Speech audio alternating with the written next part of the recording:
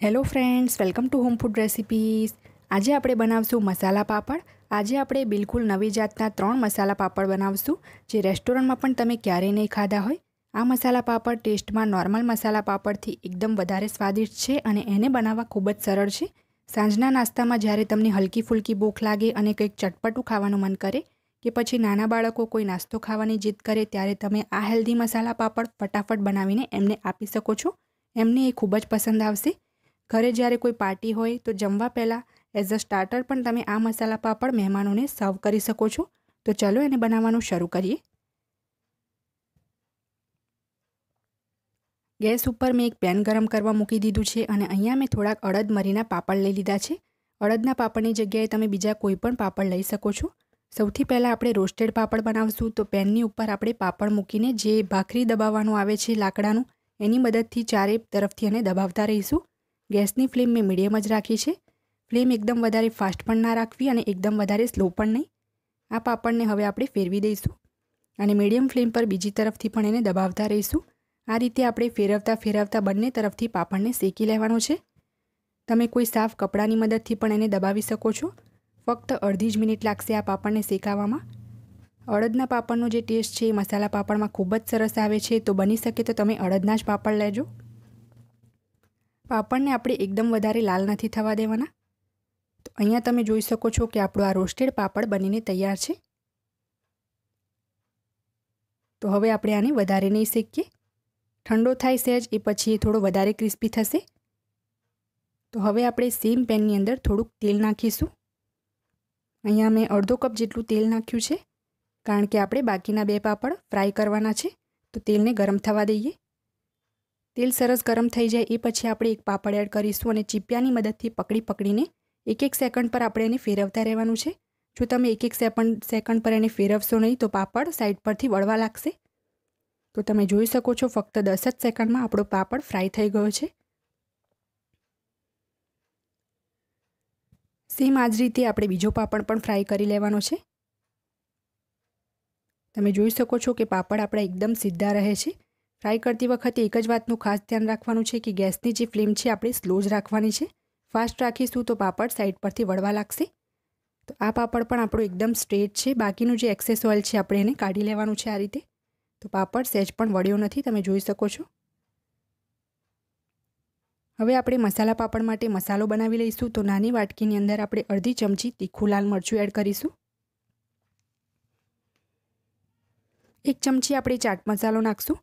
ચાટ મસાલો થોડોક વધારે જ લેવાનો છે, એનાથી જ પાપડનો ટેસ્ટ ચટપટો આવશે. અડધી ચમચી આપણે સંચળ એડ કરીશું. 1 ચમચી જેટલો આપણે શેકેલા જીરાનો પાવડર એડ કરીશું. અને હવે બધું જ આપણે સરસ રીતે મિક્સ કરી લેવાનું છે. આ આપણો પાપડ ઉપર સ્પ્રિંકલ કરવાનો મસાલો બનીને તૈયાર છે.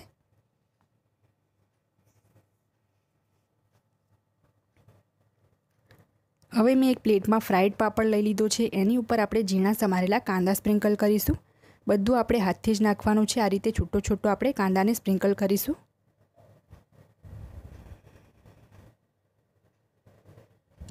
કાંદો ભભરાવ્યા પછી આપણે આની ઉપર ઝીણા સમારેલા ટામેટાં સ્પ્રિંકલ કરીશું. ટામેટાનો જે વચ્ચેનો બિયાવાળો ભાગ છે એને મેં કાઢી લીધો હતો. જો આપણે બિયાવાળો ભાગ યુઝ કરીશું તો પાપડ ખૂબ જ જલ્દી હવાઈ જશે. હવે આપણે આની ઉપર ઝીણા સમારેલા લીલા મરચાં સ્પ્રિંકલ કરીશું. જો આ પાપડ તમે નાના બાળકો માટે બનાવતા હોય અને લીલું મરચું તમે સ્કીપ કરવા માંગો તો પણ કરી શકો છો. હવે આપણે જે મસાલો બનાવ્યો હતો એ આની ઉપર સ્પ્રિંકલ કરીશું.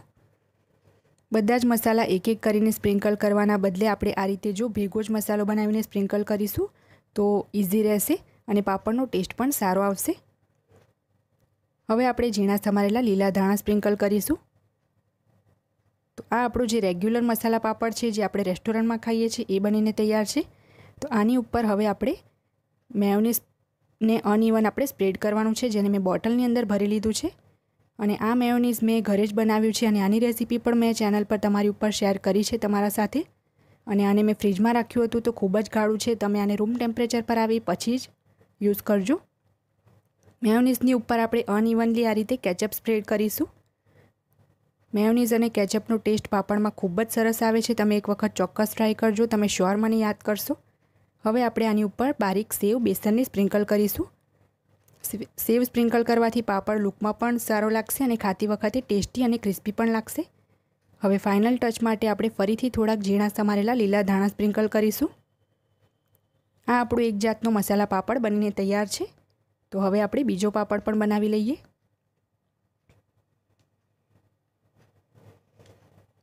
હવે મેં એક પ્લેટમાં રોસ્ટેડ પાપડ લઈ લીધો છે. એની ઉપર આપણે ઝીણા સમારેલા કાંદા મૂકીશું. કાંદાને ચોપ કરવા માટે જો તમારી પાસે ચોપર હોય તો તમે એનો જ યુઝ કરો. એનાથી ખૂબ જ ઝીણા ચોપ થઈ શકશે કાંદા. કાંદાની ઉપર આપણે ઝીણા સમારેલા ટામેટાં એડ કરીશું. ફ્રેન્ડ્સ, કાંદા, ટામેટાં અને લીલા મરચાં એ ત્રણેય પાપડમાં કોમન છે. બધામાં જ આપણે એનો યુઝ કરીશું. હવે આપણે આની ઉપર છીણેલી ગાજર એડ કરીશું. ગાજરને જે મોટા કાણાવાળી છીણી આવે છે એનાથી મેં છીણી લીધી છે. ગાજરને છોલીને એને ધોઈને આપણે મોટી છીણીથી છીણી લેવાની છે. ગાજર મૂક્યા પછી હવે આપણે આની ઉપર છીણેલું બીટ એડ કરીશું. આને પણ મેં મોટી છીણીથી છીણી લીધું છે. બધી જ વસ્તુ આપણે ધોઈને જ યુઝ કરવાની છે. હવે આપણે આની ઉપર ઝીણા સમારેલા લીલા મરચાં મૂકીશું. આપણે મસાલો પણ સ્પ્રિંકલ કરીશું એટલે લીલા મરચાં હું ઓછા જ મૂકું છું. હવે જે મસાલો બનાવ્યો હતો એ આપણે આની ઉપર સ્પ્રિંકલ કરીશું.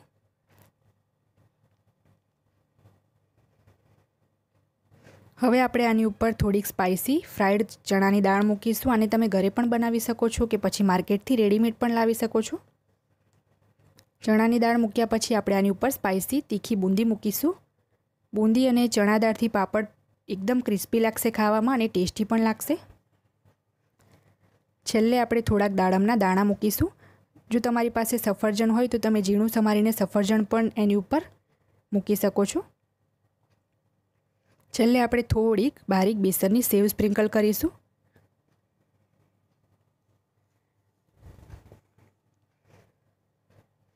હવે સેવની ઉપર ફાઇનલ ટચ માટે આપણે થોડાક ઝીણા સમારેલા લીલા ધાણા મૂકીશું. આ આપણો બીજો મસાલા પાપડ પણ બનીને તૈયાર છે. હવે આપણે ત્રીજો પાપડ બનાવી લઈએ. હવે એક પ્લેટમાં મેં ફરીથી ફ્રાઈડ પાપડ લીધો છે. બધા જ પાપડને તમે રોસ્ટ કરીને મસાલા પાપડ બનાવવા માંગો તો પણ બનાવી શકો છો. ફરીથી સેમ પ્રોસેસ છે. ઝીણા સમારેલા કાંદા અને ટામેટાં મૂક્યા છે. ફરીથી આપણે ઝીણા સમારેલા લીલા મરચાં મૂકીશું. થોડુંક આપણે છીણેલું આની ઉપર બીટ મૂકીશું.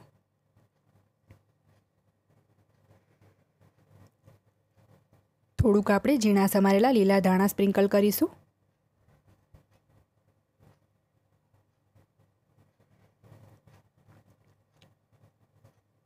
થોડોક આપણે મસાલો સ્પ્રિંકલ કરીશું. વિડીયો ભલે લાંબો થઈ જાય પણ એકદમ શાંતિથી હું તમને સમજાવું છું જેથી તમે પણ આને બનાવી શકો. હવે મેં 1 ક્યુબ પ્રોસેસ ચીઝ લીધું છે. એને આપણે પાપડની ઉપર છીણી લેવાનું છે. ચીઝ તમને જેટલું ભાવતું હોય એટલું તમે નાખી શકો છો પણ એક પાપડ માટે 1 ક્યુબ ઇનફ છે. થોડીક આપણે ઝીણી સેવ સ્પ્રિંકલ કરીશું. ફરીથી આપણે થોડોક મસાલો સ્પ્રિંકલ કરીશું ઉપરથી. અને લાસ્ટમાં ફાઇનલ ટચ માટે આપણે દાડમના દાણા મૂકીશું. તો આ આપણો ત્રીજો મસાલા પાપડ પણ બનીને તૈયાર છે. ત્રણેય પાપડનો ટેસ્ટ ખૂબ જ સરસ આવે છે. તમે ચોક્કસ ટ્રાય કરજો. ફ્રેન્ડ્સ, હવે આપણે ત્રણેય મસાલા પાપડને પ્લેટમાં સર્વ કરી લઈશું. આજે આપણે પહેલાં બનાવ્યો હતો મેયોનીઝ અને કેચઅપવાળો. આજે આપણે બીજો પાપડ બનાવ્યો હતો બુંદી અને ચણા દાળવાળો. અને ત્રીજો જે ચીઝવાળો મસાલા પાપડ બનાવ્યો હતો આ એ છે. ત્રણેય પાપડનો ટેસ્ટ એકબીજાથી બિલકુલ અલગ છે. તો તમે ચોક્કસ ટ્રાય કરજો. ઘરમાં બધાને ખૂબ જ ભાવશે.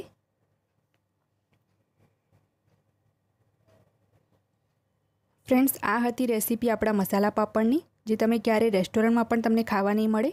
આ પાપડને ખાઈને તમે જે રેસ્ટોરન્ટમાં સિમ્પલ મસાલા પાપડ ખાઓ છો એને પણ ભૂલી જશો. એની હું ગેરંટી આપું છું. જો તમને મારી આજની આ રેસીપી પસંદ આવી હોય તો મારા વિડીયોને લાઇક અને શેર કરી ચેનલને સબસ્ક્રાઈબ કરવાનું ના ભૂલતા. સબસ્ક્રાઈબ બટનની બાજુમાં જે બેલ આઇકન છે એને પણ દબાવજો જેથી તમને મારા દરેક નવા વિડીયોની નોટિફિકેશન મળતી રહે.